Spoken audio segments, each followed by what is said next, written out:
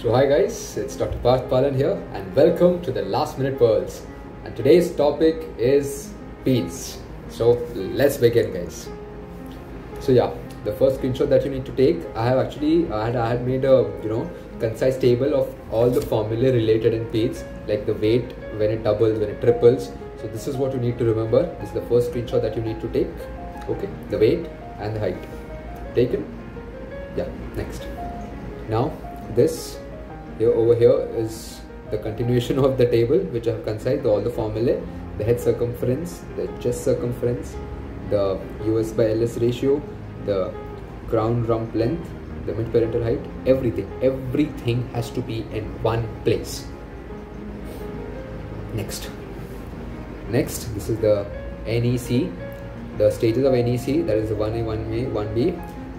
In various textbooks I found that it is haywire, they have not given really properly. And then in apps and all I found that they had given really nicely. So from that I have made a table of mine. So this you can read it for your last day. Next. This is obviously very easy and many of you must be knowing. But in order to avoid confusion, it's always better to read this and keep. So like short stature, if it's normal growth velocity, what is the thing? This is the whole table kind of thing which you need to remember. I have taken a screenshot. Yeah, next. The same, if it's proportionate short stature, what you're supposed to think, and if it's disproportionate, what you're supposed to think. So if it's with shorter limbs, so these are the examples, and if it's with shorter trunk, then these are the examples. Peds is in general a very logical subject. All you need to do is apply a little bit of your concepts and you will almost get all your answers right. Next. So yeah, the PSGN, pharyngitis, what exactly and after how much time, there is a glomerulonephritis caused after pharyngitis infection. The latent period is 1 to 2 weeks, whereas after pyoderma it's 3 to 6 weeks. And the antibody used to detect is this. Okay? Yeah, so next what I would also want you to read is refractory rickets. Everybody knows about the normal rickets, but then refractory rickets is a topic which you all need to master because it's a very commonly asked question in INICET. Next, I would also want you all to read the neonatal reflexes, like when they appear, when they disappear, which are the two reflexes which stay throughout your life, and topics like these, they are very common one-liner questions.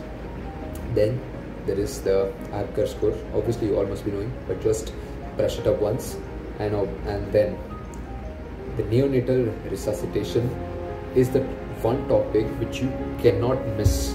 You just cannot miss. There's a table, it's given in guides, it's given in your notes, it's given in apps, it's given in everything. But this table of neonatal resuscitation, you have to be very thorough with it, because again, they are going to give you a clinical scenario and then they are going to say what is the next step. And it's very logical as well. You all should be knowing neonatal resuscitation. So you have to know this guys. Yeah. So next, just let me see what this is. Yeah, the congenital heart lesions. The congenital heart lesions. First, they only used to ask us the simple ones like the VSD, ASD. They used to give us clinical cases, but now they started giving us cases of all the complicated congenital heart lesions. The thing is, we only find it complicated because we don't know the exact pathophysiology. So once if you know the pathophysiology of exactly why is that disease caused. So for every disease you need to do this one thing, and you need to draw this, the 4 chambers of the heart, and you need to draw this for each and every disease. Like if this is, this is compromised, what is going to happen? Something like this. If right atrium, right ventricle, the septum is not there, what exactly will happen?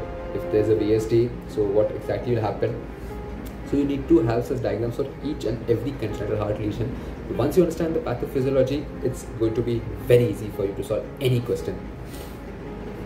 Okay, and last but not the least, in fact the most important topic again, like if in general physiology we read neonatal resuscitation as the most important topic, in systemic I would name this, I would term this as the most important topic in systemic peds, which is congenital adrenal hyperplasia.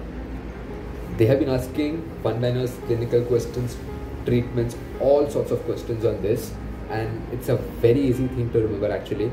I don't know why people find it really difficult. You just need to have a table in your mind and you just need to know what exactly, like if this is missing this enzyme, if this enzyme is missing, this will, the substrate here will increase.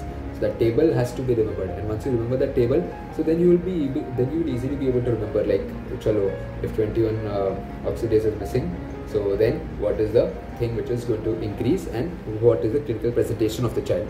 So this is how you have to remember the most important topic, CAH and PEDS. So this was it from PEDS guys. So yeah, all the very best guys, kill it.